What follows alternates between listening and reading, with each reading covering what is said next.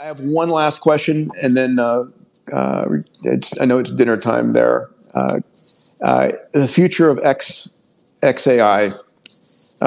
What's your vision there, pal? Well, as I was saying, I think the path to AI safety is to build an AI that is maximally truth-seeking, with acknowledged error, that is maximally curious, and I think that that is most likely to lead to a good outcome for humanity, because we are much more interesting than not humanity. Like obviously, I'm a big fan of Mars, but Mars is much less interesting because there is no human civilization there. And if you take humans, for example, we could hunt down all of the chimpanzees and kill them, but we don't. And in fact, we make efforts to preserve their habitats. We would so anyway. I think that is the path to a great future and a maximally positive AI is to be rigorously truth-seeking, always acknowledging some amount of error, and maximally curious. That's the goal of XAI is, and the company motto is understand the universe.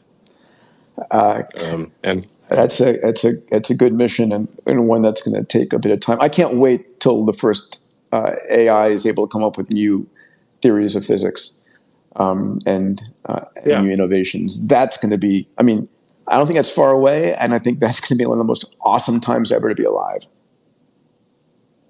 True.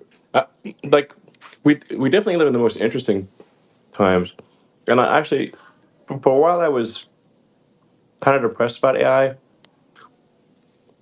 but then I kind of got fatalistic about it and said, like, well, even if AI was gonna end all humanity, would I prefer to be around to see it or not? I guess I would prefer to be around to see it, just out of curiosity. But obviously, hopefully, AI is extremely beneficial to humanity. But the thing that sort of reconciled me to be less anxious about it was to say, well, I guess even if it was apocalyptic, I'd still be curious to see the. It's like I'll be curious to see it. I remember I was at your birthday party at one of your homes here in LA before you sold them, and Larry Page was there, and Sergey was there, and we were having a conversation about living in a simulation, and the notion was we're in the 99th level of the gameplay, and this has got to be a simulation because you couldn't. Why would it be alive right now in this single most interesting time? And then the only comment was, "Don't poke the simulation, or it will end." Yeah. Well, if we are in a simulation, the way to keep the simulation going is to keep being interesting. So, like, humans run lots of computer simulations because we don't know what the outcome's going to be, and we're curious to see. We'll run lots of simulations, like Tesla will run crash simulations, and SpaceX will run, rocket flight simulations, and we only stop doing the simulations when the outcome is extremely predictable and boring. Yes.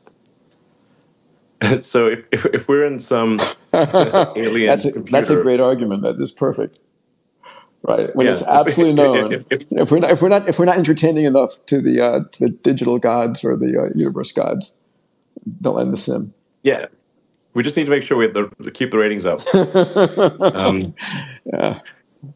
But this is why I think, like, one of the ways to predict the future is that the most entertaining outcome is the most likely, as seen by a third party, as though we were in an alien soap opera. I love that.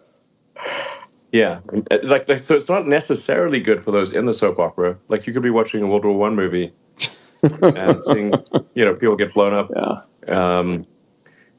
And you're just eating popcorn and drinking a soda. But we're in the movie. Yeah. Well, let's not get dystopian here, because I think we can have a really positive outcome of a lot of other cool stuff. Yeah, for sure. I think most likely outcome is positive.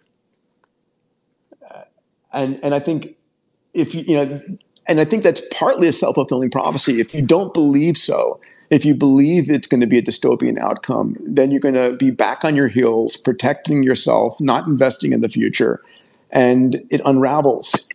And this, yeah, and so I think the message of this entire space is this is the most extraordinary time to be alive, the most exciting time to be alive, a time where a lot of individuals listening on the spaces has more power than kings or queens or heads of nations had just a few decades ago. And it doesn't take a government or a large corporation to solve a problem anymore. An entrepreneur with a few H100s can do a good job. Yeah, I think we should err on the side of optimism. We should err on the side of optimism, and we should have kids. To err is human, and to HEIR, and to reproduce is human. All right, buddy. Listen, thank you so much for your time. Thanks for sharing.